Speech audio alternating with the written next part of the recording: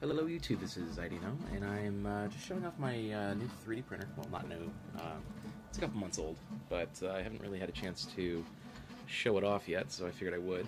Running way low on filament, but it should last me a couple more weeks until I can buy some more. This is a Prusa i3 printer.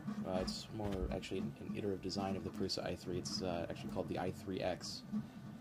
Designed by a I forget the name of the person. It's X's Inc. or something like that. I don't know, but it's a fun little printer. Very minimalistic design. There's not a lot to it. It's mostly just printed parts and then vitamin parts like these rods and backplate and everything. It's a nice printer. I really enjoy it. I mean, I've put a couple $100 into it. They can get pretty expensive when they break down, but it's a lot of fun. Some of the stuff I've done to it to upgrade the initial buy is this plate down here is some tempered glass that I got from a company nearby. Just ordered an 8" by 8" by 1/4" thick sheet of glass with rounded edges so I don't cut myself. I got this power supply for like $30, modified it so the cables going out of it were more easily maintained. There's actually only one cable coming out of it instead of the huge mess that was normally there. I ended up cutting and then just capping all the other wires. What else we got here? I got this right here, this hot end. This is an E3D all-metal hot end. This base right here is about 240 degrees Celsius right now. Meanwhile, this thing right here, I can barely feel the warmth. In fact, most of the warmth is coming off of the heated build plate right here. It's about maybe 30 degrees Celsius at most, which is still warm, but nothing too bad. So this little aluminum thing right here is solid milled aluminum, amazing. And then back here you've got a fan that comes around the back that's constantly blowing on that, cooling it down. Other than that, just the I guess filament spool holder, which works fantastically. It was $25 with all the parts. Doesn't move around at all, which is useful, and it maintains the ability to take a picture there. Maintains the ability to I guess spool properly. These are the prints that I'm getting out of it right now. Oh shit! A second. It's this is a penny ballista. Not the best quality. I think a lot of that actually has to do with the stability of the platform that's on right now. The Z-wobble right there that you can see. But other than that, I mean, it does really good work. It's solid. The parts, you know, there's barely any give to them. There's a little bit of warping on the edges right here, you can see, and then right there is a little bit, not as much. And I think that's just because I haven't figured out a good way to apply the adhesive yet. What I'm using is actually just glue stick to adhere, like to get it to adhere to the plate. And then I'm actually printing off the part that holds the penny in here right now. It's basically a small slot thing, which is pretty cool. So that should be done fairly quick. You can see the Greg's all plastic extruder, which is cool. It's almost 100% printed except for, of course, the motor and the bolts holding it together. There's actually no other parts inside that besides plastic parts, which is cool. In fact, all the blue parts on this printer are all printed on another printer, which is really cool. You can see the I guess, quality, or lack thereof on it. And you can see the platform is a little bit unstable to where it's moving. I'm not moving that much, but that thing is moving like crazy. So I have to find another way to kind of secure that so it's not so dubstep wobbly. So anyway, we've got, this is the nice spaghetti mess that I've got in the back. Very, very well organized. I initially thought I might be able to go in and get the whole thing nice and organized and neat so the wires weren't hanging everywhere, and then I just said, screw it, let's make it so none of the wires are getting destroyed and leave it at that, because that is just a lost cause. But yeah, I honestly could watch this thing run for hours. It's such a blast. I still haven't finished calibrating it. I've been working on it pretty extensively, but it's one of those things where you start working on something and, you know, real life kind of intervenes. So So, but this thing's actually getting going on pretty quick. Let's see how much battery we got here. Here's my display. Let's go to you. So we've got about 5 more minutes. Cool. And then this is the software that I'm using right now. I try not excuse me. I try not to use this just because it's I don't like the slicing software that's included in it. I actually prefer the way that Slicer and Repetier Host print. But I do have to say that I like the way the software works on the software side of things. For instance, this right here shows the slicing model, which is pretty cool. The other ones don't really do this. Well, I guess they do, but I just haven't really figured out how to do that. But this one, you can get in here and it shows all the lines and everything. And you can scroll basically by layer, and it's nice and quick, which I like. But there you can see basically how it builds the model, which is cool.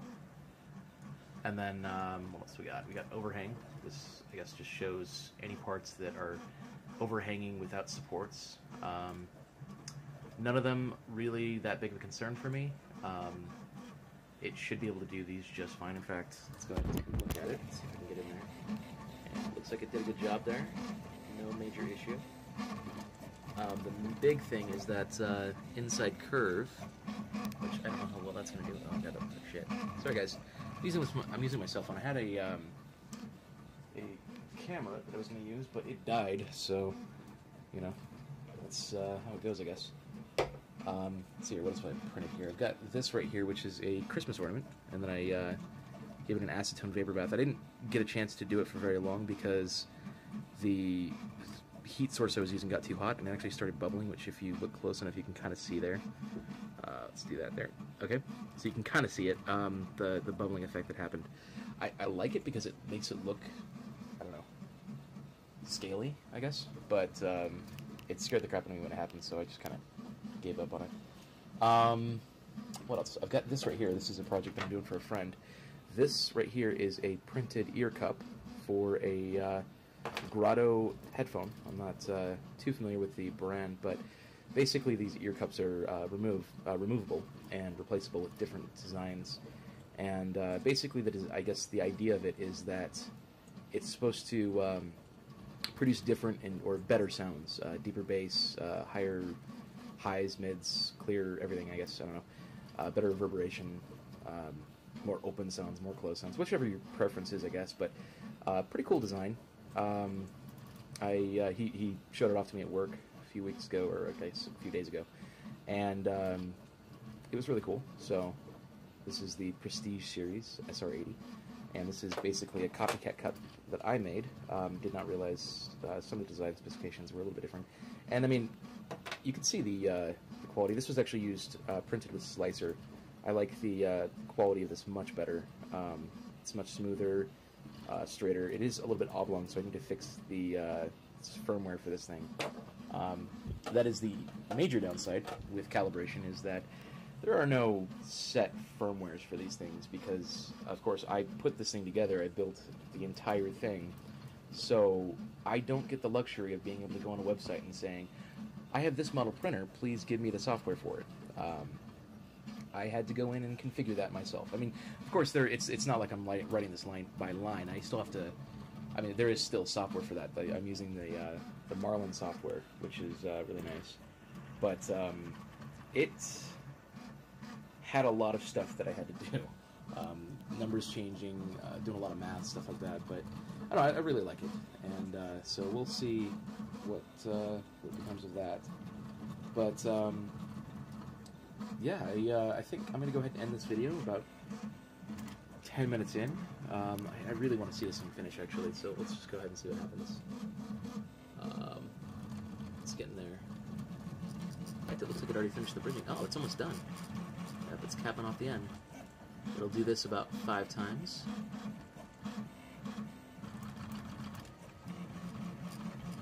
And we'll be done. Now, the other thing I'm contemplating doing is when I cancel the print, I really shouldn't have done this, but this thing right here, and actually the reason I canceled is because that thing failed and was leaving just a giant mess of spaghetti, which you can see right there, everywhere, and was getting clogged up in this thing, and I honestly probably could have cleared it away and left it to finish printing this because everything else was done. It basically would have just wasted a little bit of material on finishing up that, and then would have finished this thing. This thing you can see there's still a little bit of a honeycomb pattern there. But what happened was I was stupid and did not think about that. So I ended up getting a half finished, I guess more than half, probably 2/3 finished. Oh, it's done. 2/3 finished, and it's filming. Neat. Anyway, 2/3 finished, I guess, base, which is still usable. I just have to, I guess, glue the supports for the rubber band in. Let's go ahead and see if we can remove this thing without damaging it. Oh, it's hot. Yeah, material is still very hot, so let's go ahead and see if we can just scrape this bad boy off.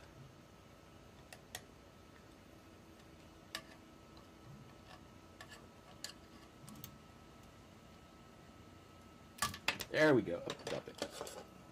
Yeah, it's crazy. I'm using hot glue to get this thing. Not hot glue. Sorry. Oh yeah, I do not like the software for the way it prints. Its quality is, but whatever. It was quick and it allowed me to do some modifications that I couldn't do with the other software. So I used it, and we'll just clean it up a little bit here. Sorry. Okay, so this is the part. It's got a slot for a penny right there, and that thing right there sits in the track of this right here, and just slides like so in there. So I think I'm going to go ahead and end the video, like I said a minute ago, at 12 minutes. If you like the video, please comment, rate, and subscribe. I've got other videos going up too soon. I've got my Stanley Parable videos that I'm continuing, and I'm actually starting up something with my brother called Rust, if you guys have ever heard of it. It's a new game. It's an alpha, but it is a lot of fun. We played it for a couple hours the other day. I actually recorded video, but as it turns out, I did not record audio, so that had to kind of be scrapped. I don't like doing voiceovers. So anyway, I want to thank you guys for watching, and I'll see you guys next week.